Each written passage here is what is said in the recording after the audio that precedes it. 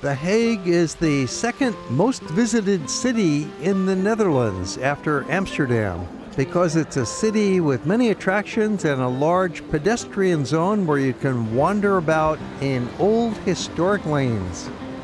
Although Amsterdam is the nation's capital, almost all of the government is headquartered here, with the parliament and the prime minister, and perhaps most famous as home of the International Court of Justice, a branch of the United Nations. This video is a practical guide for you showing exactly where are the main sites and where you should be walking to catch all of the highlights in your visit.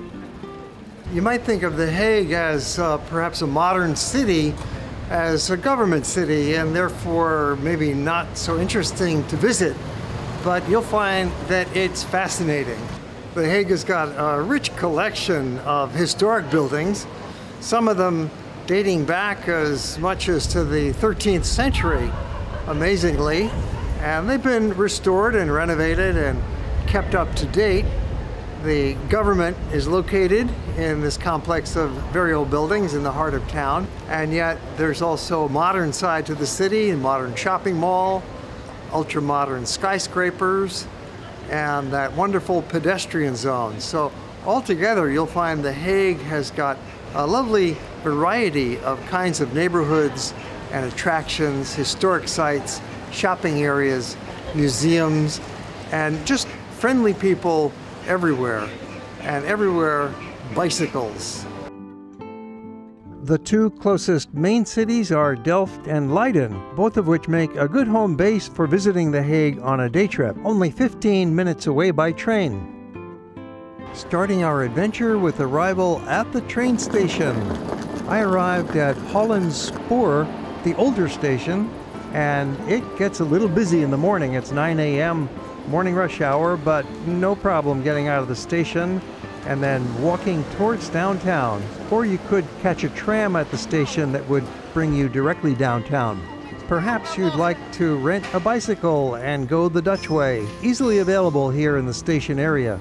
There are two train stations here, Hollandspoor and Central, and both of them are about the same distance from the crossroads of downtown, about a kilometer or a 15-minute walk. I arrived by train from Leiden, visiting The Hague as a day trip, and got off at Hollandspoor. The same train continues to Central Station, but I thought I'd start out at Spoors and walk into downtown. I'll show you the routes in a moment.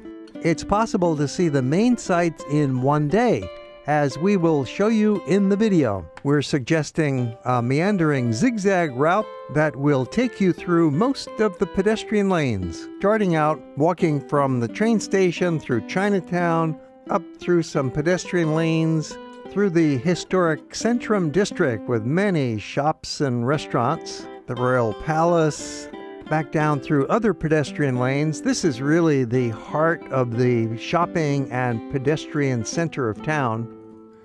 Then walking back north a few blocks to the Royal Gardens and a lovely canal, and then heading over to a popular tree-lined park and yet another upscale shopping street.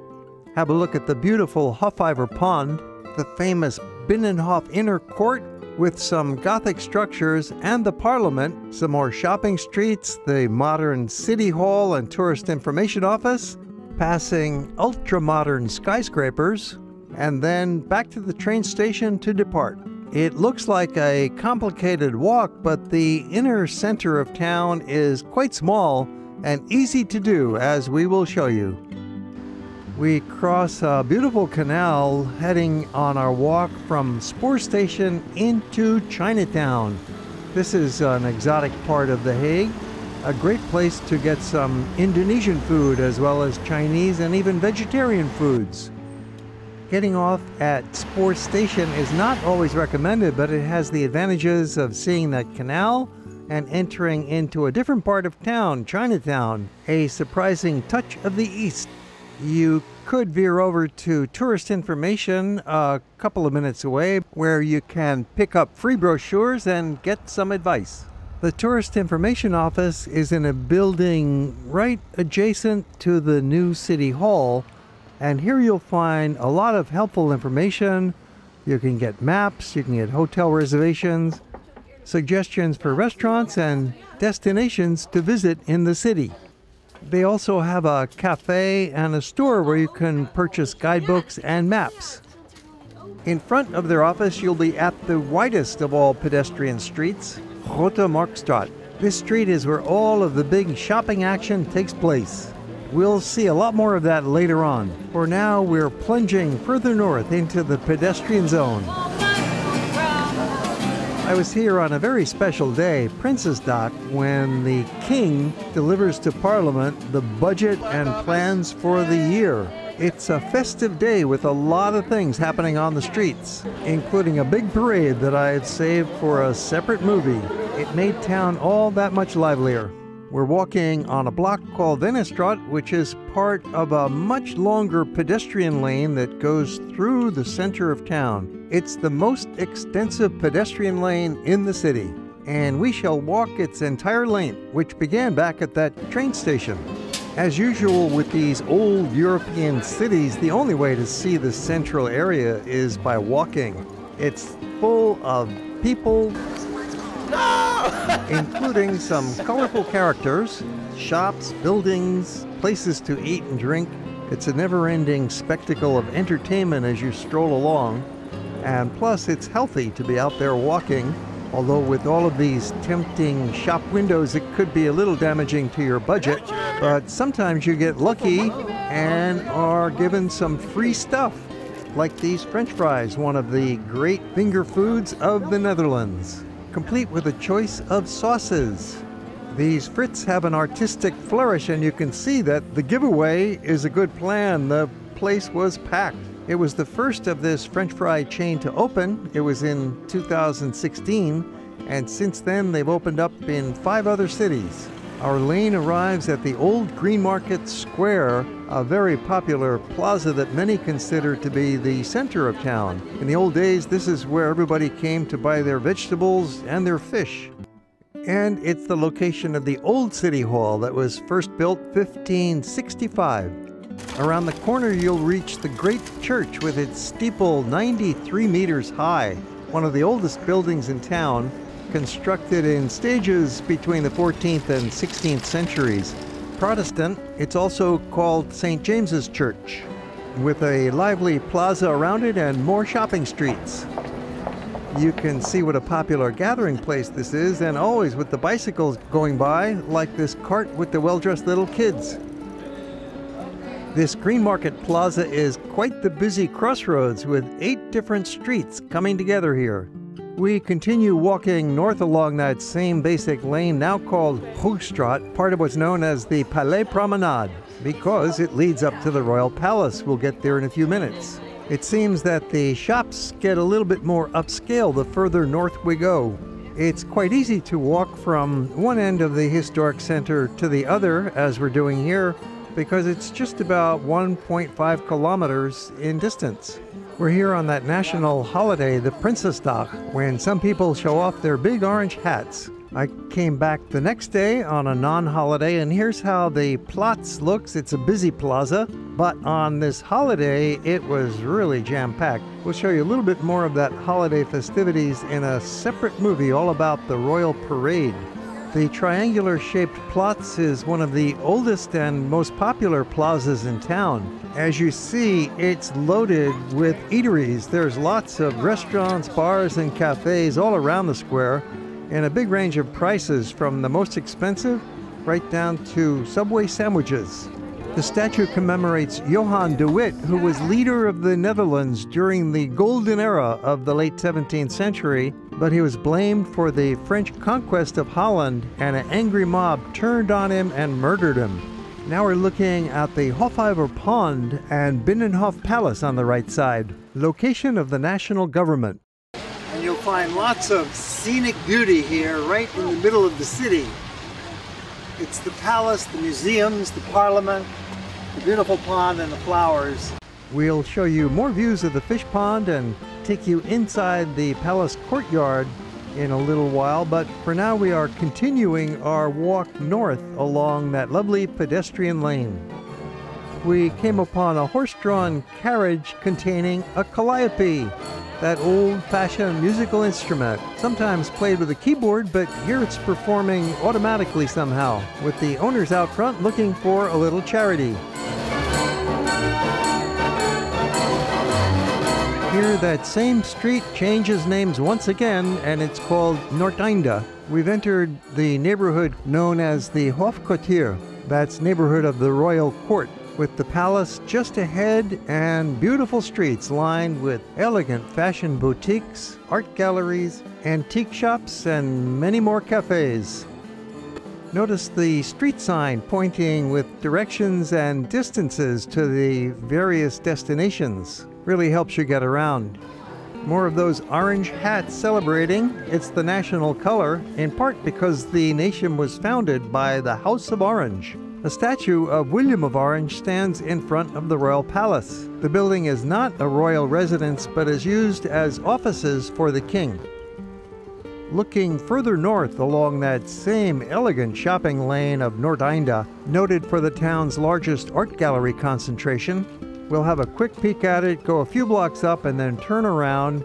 Although if you have time and interest in the arts, you could spend half an afternoon up here. But we are continuing the walk in our zigzag journey through the heart of town. Once again, the signs point our direction. Don't worry about all those choices, just follow my route. The map shows where we have already been and where we're heading next, down another pedestrian lane, and then back up through another shopping lane to the Royal Gardens. Walking along now the Oude you'll notice there are 3 of these parallel pedestrian lanes, and you want to catch them all, which is why we are zigzagging up and down. And for a bonus, there are little side lanes you want to explore. If you have lots of time here, you might want to just trip around in that aimless wander, but if you're a little bit limited and want to see everything, it pays to stick to that zigzag schedule so that you cover all the streets without forgetting something. Ask a local a question and you might be brought into an interesting conversation that will tell you a lot about the place. Okay, welcome in The Hague. This is the oldest street of The Hague because it's started here, the city, on the highest level of the city. We have here the Hofkwartier. Hof is means the palace. Oh. So it's the surrounding around the palace. That's this neighborhood here. Yeah, Hofkwartier, that's the district. And The Hague also has the name of City of Peace, because the international court is here. That means people love it because they come from Paris a lot, from America, from Asia. They come for the Mauritshuis, for the art, for the Rembrandt. So yeah, there is a lot of history. The king is living here, the prime minister, the embassies are here. It's all in The Hague, a lot of hotels, a lot of conferences here in The Hague. His name in English would be Bill Brown, and turns out he's sitting in front of a tea shop that's operated by his 2 daughters, with a special kind of green tea called matcha. His daughter Claire explained the benefits of this tea and how it's made. Green tea powder. And you don't brew it like the other teas, you do it in a special way. Then you make first a paste to make it very smooth, and you whisk it for 20 seconds in this way. And then you have the matcha tea shot and you can drink it immediately. Yeah. And it's refreshing and healthy. Yeah, it's a real superfood from Japan, and it's rich in antioxidants. So a lot of people drink it because it's healthy and it gives you an energy boost. And thein is working for 6 to 8 hours slowly. So when you start your day with a matcha in the morning with your breakfast, then you feel energy. Okay. Look for their shop Hug the Tea on Facebook and the web. You're going to find that the Dutch are the friendliest people you've ever met.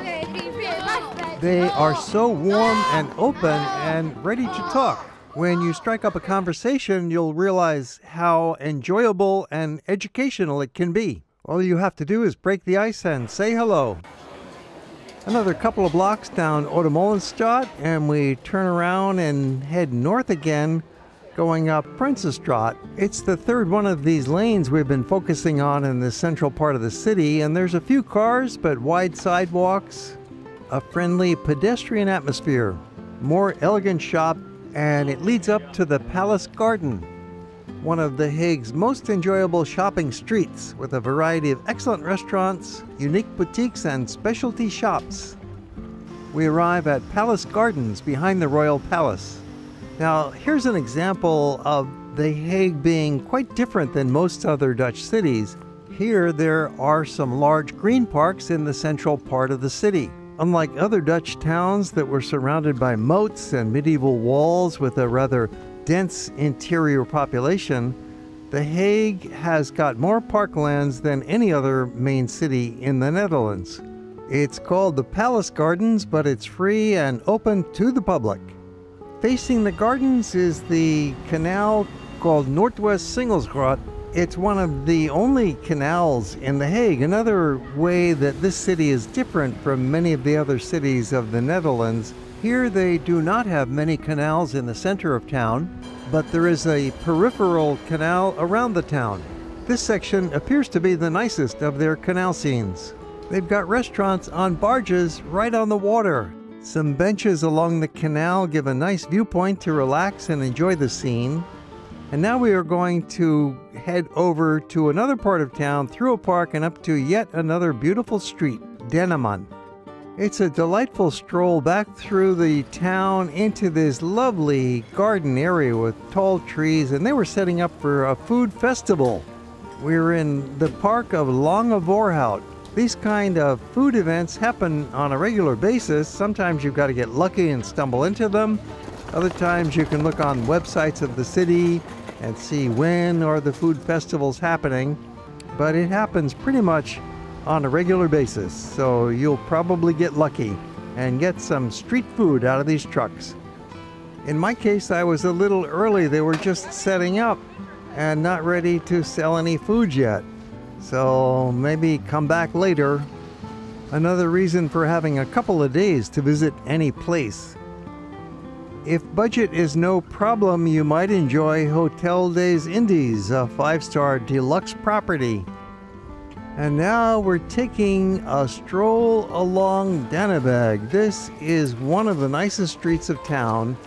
It's got the usual collection of clothing stores, art galleries, cafes, restaurants, places to hang out, window shop, and just spend some quality time. It's one of those streets with limited automobile access, so it's mostly for pedestrians and bicycles and strolling along and just enjoying the leisurely atmosphere of Danneberg. It's one of the oldest streets in town where you can experience the rich history of the past, and yet now it's a classic busy shopping street with a number of impressive storefronts. There's antiques, there are shop windows that show exceptional pieces of furniture, paintings, and decorative objects. Here too you've got several side lanes that lead off for a block or two with more galleries and bookshops and things to discover. Back around the corner, we find the smallest house in The Hague. It's a tiny little place, probably very expensive today. We're back at Lange Voorhout with a row of patrician mansions, one of which is now the Escher Museum. M.C. Escher was a Dutch artist who was a genius at drawing impossible situations, masterpieces of optical illusion. He lived from 1898 to 1972. His work features convoluted, twisted subjects with infinities, reflections, symmetries, perspectives, levels of reality that are beyond belief, creating visual puzzles that cannot be solved. Escher Museum fronts on the Hofvijver or fish pond. It's a lake bordered with trees and with an island planted with rhododendrons where swans and other water birds swim on that glassy surface. There is a lovely lakefront promenade that goes all the way around this pond, worth taking a look at. That leads us into the most important site in the entire city, the Binnenhof, the old court palace, which is now the location of the parliament and various important government offices. There are several very impressive gateways that lead into the Binnenhof courtyard, and in the old days, back in the medieval era, It would have been surrounded by a moat as well to protect it from any sort of outside attack. The Netherlands has a bicameral legislature that meets here in the Binnenhof, and it consists of the Senate and the House of Representatives. Very similar to the United States. In fact, this goes back to the 15th century, and it had been a model for the founding fathers in America in creating the U.S. government. An aerial view from Google Earth shows the overall structure of the palace courtyard, with historic brick buildings all around it now used as government offices. Seen from the other side, we get a view in the foreground of a plaza called the Plein, one of the main gathering spots of town. This Hall of the Knights is the oldest structure, dating back to the Middle Ages. It looks like a church, but it's actually a government building, with a great hall for major speeches. A brick building with lofty gables and 2 towers, first built in the year 1249. A gold neo-Gothic fountain adorns the main square. The name Binnenhof is given both to the group of buildings that form the palace and to the courtyards in which they stand. Courts of justice are here, as well as archives of the kingdom. Exiting the courtyard through an arch on the west end brings you to another one of the main plazas of town, the Buitenhof, with more restaurants and lovely buildings around it. Remembering the role of The Hague as the International Court of Justice, this location is one of the places where demonstrations often happen looking for justice. And we ran into a group of Biafrans from Nigeria looking to plead their case. There was a civil war in 1967 in which the Biafrans declared independence but were crushed by the Nigerians. They've been protesting ever since.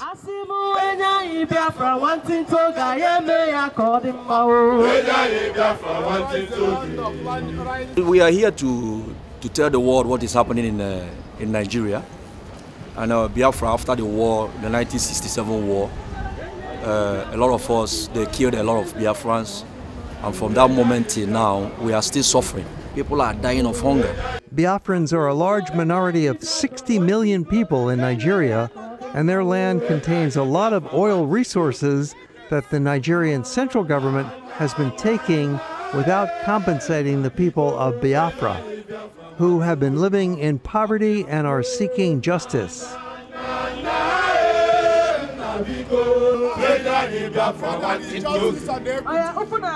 They are one of the world's countless groups who have been oppressed for decades or sometimes centuries and have been forgotten by the mainstream, but they come to The Hague seeking justice.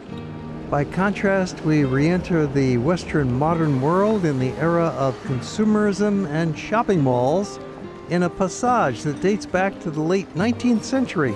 It's the only one in the Netherlands that still has this original kind of design. The style of enclosed shopping mall that was pioneered in Paris back in the mid-19th century. It was built so that retailers could now stock the luxury goods that previously had only been ordered privately from Paris, that were sent in by mail to the Netherlands. Something like Amazon Prime versus our modern shopping malls. And now Apple has a prime spot in this Victorian-era shopping passage. The world's biggest and, yes, most popular company has to be here to take care of their customers, along with dozens of shops and a great variety of everything you could possibly need. They have extended the original passage another couple of blocks in a modern style, in a lovely homage to the concept of this covered shopping mall. It just keeps going and going, of course, mostly for clothing shops, mostly for ladies, and a little variety of this and that for everybody else. Then we get back to the big shopping street, the Grote Marktstraat. This is where we started much earlier in the program, coming up through Chinatown, and promised we would take you back here, and there it is. Another great street for strolling, with the Novotel offering a choice central accommodation. At the end of the pedestrian mall, you reach another of the main plazas of town, the Grote Markt, as seen from above thanks to Google Earth. There is a very convenient underground entrance to the tram that travels by subway back to the central train station for getting out of town. That is one option, or you could walk back to the central station as we're going to show you next. Let's back up for a moment, and instead of taking that tram, let's just walk to the train station on the city street. It takes just 10 minutes, and we can visit the brand new City Hall along the way. We are now entering a much different part of The Hague. It is very modern. The amazing City Hall is at the other end of that wide pedestrian mall. You will see this is one remarkable structure, quite different than the old brick historic buildings that we've been enjoying so far in The Hague. The City Hall of The Hague is an ultra-modern building designed by American architect Richard Meyer, and it is astonishing. They say it has the largest indoor atrium in all of Europe. It's about 12 stories high and a completely enclosed space. And it's also a very functional space because it's a large building that houses the City Hall, the government offices. And they do a lot of client services right there on the ground floor, taking care of their public. It was designed in 1986 and completed in 1995. This amazing building is open to the public, and it's just behind the Tourist Information Office, so please take a look inside. It's located in the new city center and incorporates the council chamber, the main public library, as well as cafes and exhibition spaces, and there's also a public toilet inside. It's nicknamed the Ice Palace because of its white color. It's quite a contrast to the old brick buildings of The Hague and reminds you that this city is up to speed with the modern age. From here, it's only half a kilometer walk to the central train station, and it will take you along some urban streets that are worth seeing. You'll pass interesting ultra-modern skyscraper buildings along the way, or you could take a tram, but it's better to walk. It just takes about 10 minutes. This is the new skyscraper city of The Hague. Most of these buildings are government ministry offices for various departments. Some of them are apartments. Fortunately, it's set apart from the historic center, which remains nicely preserved. Thanks again to Google Earth, we can have an overview from up above looking at the train station on the right side with the Binnenhof and downtown in the background, and then spinning around showing all of these new skyscrapers. It's quite interesting to walk past them at ground level, looking up. Such a contrast with the old town. Crossing a relatively hidden canal, we enter into the amazing modern structure of Central Station. This has been under construction for decades and only recently has been completed. As you see today, it is a remarkable structure. The ceiling is made of glass panels that let in a lot of light. The walls also have a lot of glass, allowing the light to stream in. With so much retail activity, it's become a major shopping mall with restaurants and clothing stores and all kinds of conveniences. And yes, many trains come through in this highly functional arrangement. Like so many train stations in Europe, they also have a piano available for anybody to sit down and play. Most entertaining. The Dutch rail system is one of the world's best.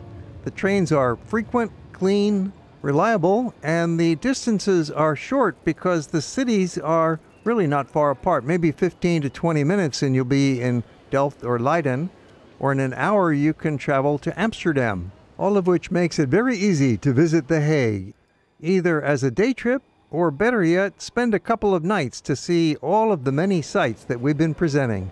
It is one of the great cities.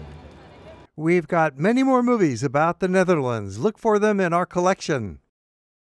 We upload a new travel movie every week, so if you want to be informed, please subscribe and click that little alarm bell so you'll be notified. And if you enjoyed the movie, how about a thumbs up? And we always welcome comments down below. Or if you have questions about the destination, make note and we'll answer them. Thanks for watching.